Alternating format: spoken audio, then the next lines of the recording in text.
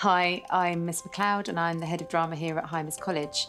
The A-level is made up of two main components, a written component and a practical component. The written component is worth 40% of the course, and it's taken as a 3-hour-long exam at the end in the summer of your final year.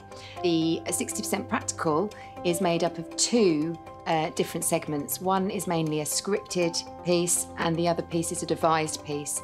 Both of them are based on the methodologies of a chosen practitioner, such as Stanislavski or Arto Ninato. Within that practical, you do have written components as well, so you have to write up reflective reports and working notebooks about what you did in your practical sessions, etc.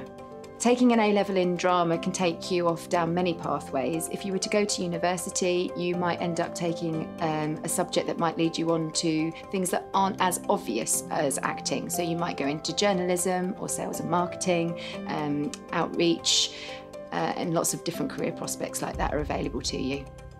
I hope that's answered some of your questions, and I'll see you soon.